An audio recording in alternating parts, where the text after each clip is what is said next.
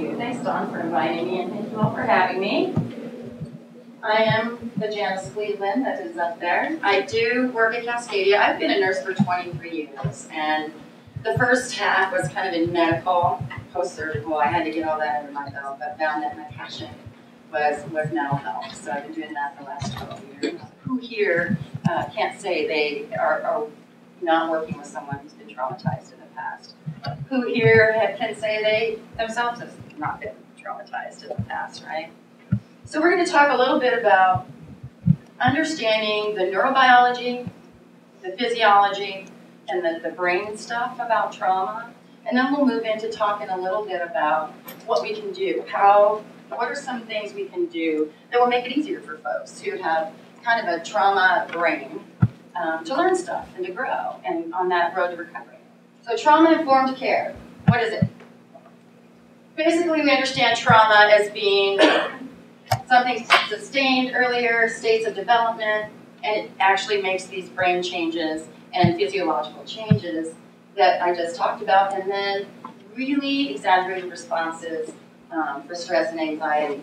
And what I like to say is just assume that 100% of the people that we work with have been traumatized in one way, shape, or form, not only in their past as they're growing up, but also trying to get through the system is traumatizing in itself. Think about those who've been in and out of hospitals, secluded, restrained, forced meds. Yeah. So just assume that most of the people you're working with have definitely been traumatized. And basically the definition of trauma-informed care is this. It's mental health treatment that incorporates a high appreciation for the prevalence of traumatic experiences in the individuals who receive mental health services. And it's a system of care that has a really good, thorough understanding of the profound neurological, biological, psychological, and social effects of trauma and violence on the individual. We got to get on the same page about what trauma is. The experience of violence and victimization, including all of these things: sexual abuse, physical abuse, neglect, loss, violence, witnessing of domestic violence. And of course, what's more prevalent in this day and age, right now, especially some disasters, right? And terrorism. And of course, we know that the person's response does involve that intense fear and a lot of helplessness. There's just this real feeling of helplessness, and we'll get into why. And of course, then you have somebody with trauma issues. They get overwhelmed very, very easily. So let's first talk about the relationship between adverse childhood experiences and adult health. Everybody know about the ACEs study? Yeah, we're more familiar with that, right? So to recap, it's definitely one of the largest studies ever done, and Kaiser Permanente and the CDC got together and did this. And it was about 17,000 people that were involved.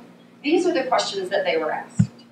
Have you experienced the following? The physical, emotional, or sexual abuse, neglect, divorce, all these traumatizing family members in prison.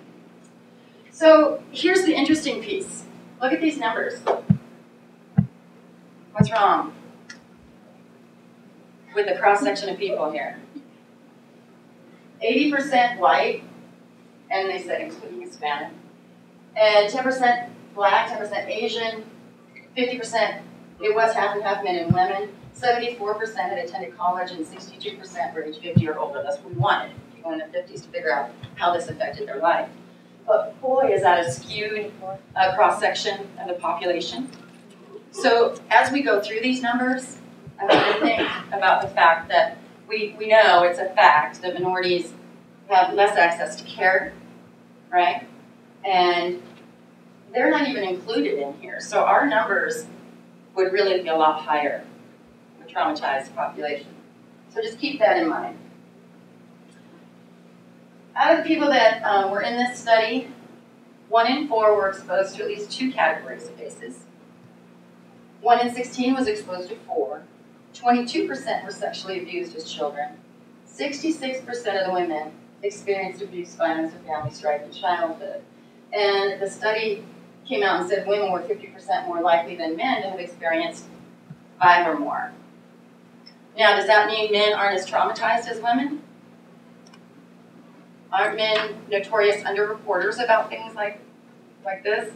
And you know, you're looking at people who are over 50, and that's in 1998. So they come from that culture of, no, you know, man, I take care of myself. So there's probably a lot more men suffering out there than we realize. The other thing found in this study is there is a positive linear correlation between ACEs and all these health problems.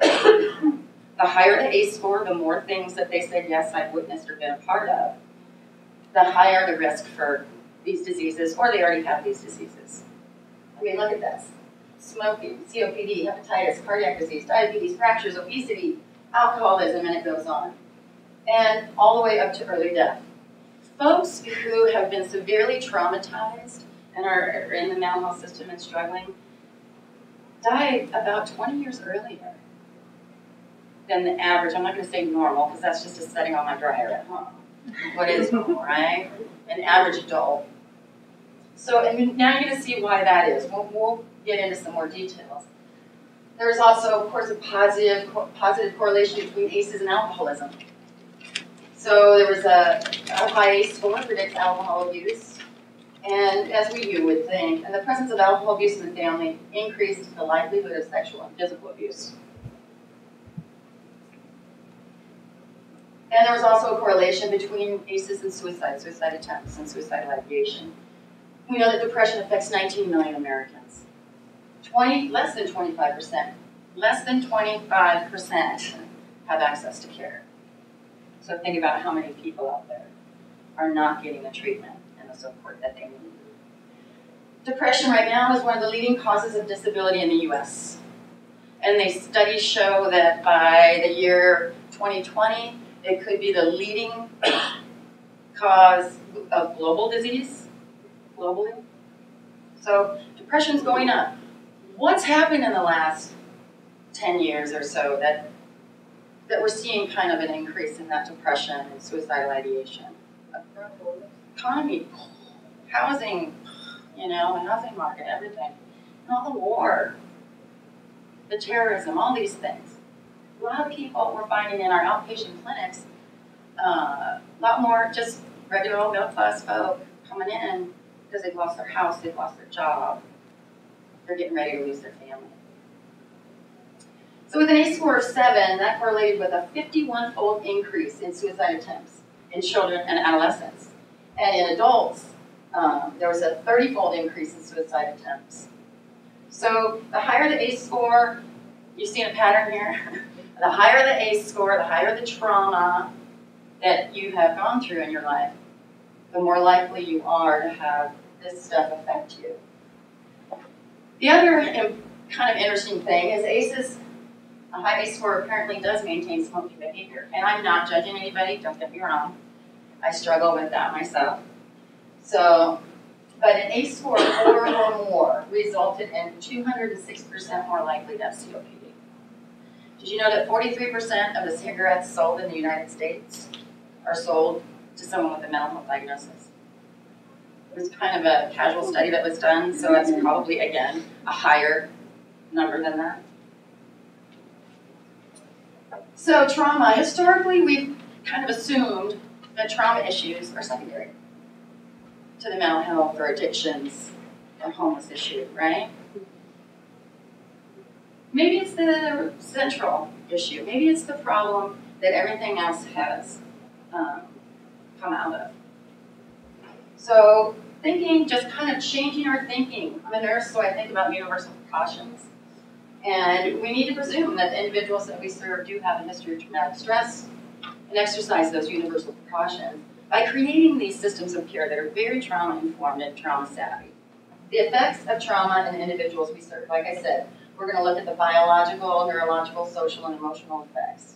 In the brain, you know, our brain is ever-changing, growing, new neural pathways, that kind of thing. And depending on how severe, whether it's ongoing, how old you were when this major trauma happened. And most of our folks, it's kind of this ongoing, recurring trauma. But we actually see in imaging changes in the brain neurobiology of folks with trauma, and I'll show you that. There's very clearly social, emotional, and cognitive impairment, and then we see a lot of unhealthy coping strategies that come out of that. That's where the smoking kind of comes in, and then self-medicating with other things. Severe and persistent health and social problems, like I said, including early death, and lots of relationship issues, real difficulty. So let's think about together.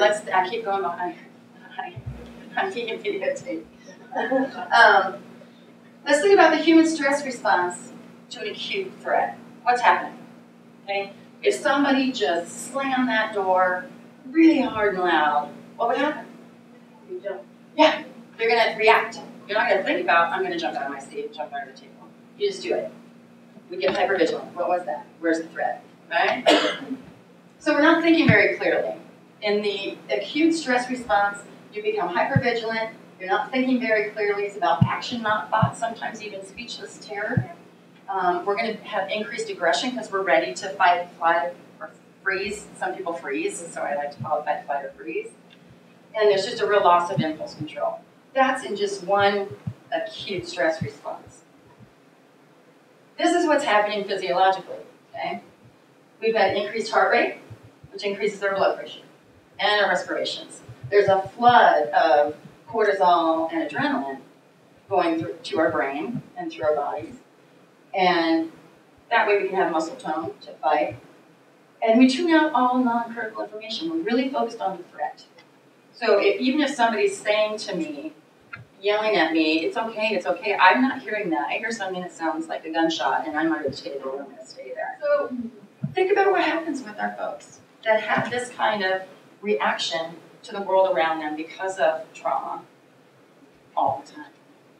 What's happening? Why do you think there's physical medical issues? Because their central nervous system was reset, never quite getting back to that resting state. Always had a little bit of increased blood pressure, increased adrenaline, increased cortisol being pumped out. And that aggression begins to become chronic as they get stuck in this traumatic reenactment. And basically what that means is it's an inability to learn new expectations for certain situations. And when we get to my very rudimentary brain slide, we'll talk about that a little more. We become chronically hyper-aroused or hyper-vigilant. And that, we just found out, interferes with cognitive clarity, right? Not thinking, you're acting. And there's a loss or failure to develop kind of their own affect modulation. I want to spend some time on hypervigilance because I think we know that term, we use it. Let's think about it. Let's think about what's happening, living that way, which most of our folks are in this, especially homeless, right? Survival mode, in that kind of chronic hyperarousal, always checking things out. So what's happening with hypervigilance? Basically, it's an enhanced state of sensory sensitivity. Everything, noise, light, sound, smell, touch, is really exaggerated, okay? And then there's an exaggerated intensity of our inherent behaviors to reduce the threat or detect threats around us, that hyper, just scanning. Then we have increased anxiety with that hypervigilance. And that enhances sensory sensitivity even more. So these people I'm exhausted just thinking about living that way. Just constantly looking over your shoulder, wondering, fearful, all right? And the other symptoms, that real abnormally increased arousal, that startle response that folks have. You may just say, hey, how you doing? And they get real high responsiveness to stimuli and that constant scanning of the environment for threats. It can cause exhaustion. So we've got folks who have maybe thought disorders, mania, whatever the diagnosis. And then on top of that, we've got these trauma responses going wild. So the amygdala, everybody know what that is? What's the other name for that? The reptilian brain. It is the oldest part of our brain. It sits right back here. It helps us to fight, flee, or freeze. And it's basically called the fear center of the brain. People with a history of trauma have a very active, overactive amygdala.